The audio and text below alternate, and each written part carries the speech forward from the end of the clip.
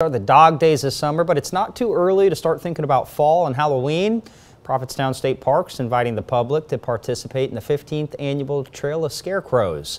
The walking trail at Prophetstown will be lined with scarecrows from October 1st to November 1st. There's Waldo there on your screen. The scarecrows are made from recycled and upcycled materials, and they're used to promote organizations and special events. The public will have a chance to vote for their favorite by making just a $1 donation. For a link to register your own scarecrow, you can head to our website, WLFI.com.